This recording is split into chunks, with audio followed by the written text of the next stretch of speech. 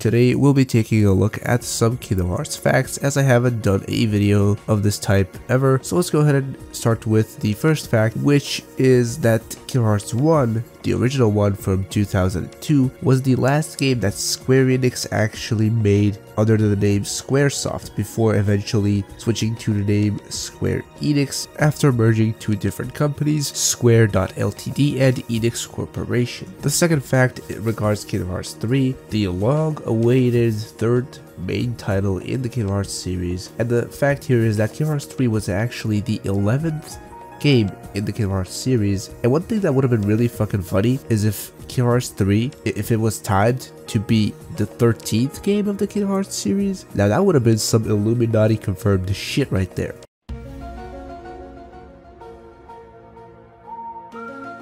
For the next one, we have one that I touched upon, or actually really discussed in a separate video, but I wanted to mention it right here, sort of as a way to be a little piece of shit who promotes his other videos in videos. And that fact being Tarzan's appearance in only one Kingdom Hearts game. Now, why this happened and how this happened? Well, for that you're going to have to check out my video on the topic, because that would, if I said it here, that would kind of defeat the point of the whole video. Anyway, moving on. So the next fact I have for you guys, or the next two facts rather, are on the topic of voice actors. So let's start with the first one. This one is that Lance Bass from NSYNCA, he actually voices Sephiroth in Kingdom Hearts. You piece of long-sword, silver-haired shit. And you know, this is why I may or may not have been tempted to say bye bye bye every single time I beat Sephiroth. And for the last one of the day, I want to mention my favorite on this list, which is the fact that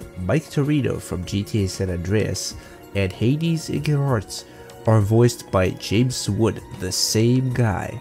These two dudes have the same voice actor. You just gotta steal a military jet off an amphibious assault ship and use it to destroy a flotilla of spy ships. Nothing big. Oh man, you shitting me. Would I shit you, Carl? There's a boat. All the gear you'll need is on board. I'll keep you briefed as you go. I ain't coming back from this one, am I? Yes, you are. Don't be ridiculous. Here, take this earpiece. Trust me, do as I say. You'll be home for a blowjob and a bologna sandwich. Did you forget who you're talking to? I am the Lord of the Dead! No wonder no one wants to die.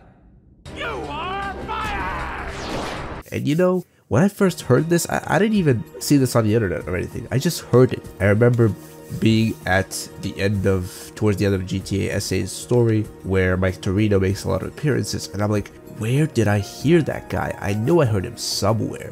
Sure enough, it actually clicked in my head, and when I confirmed that, when I googled that shit, when I confirmed it, I was like...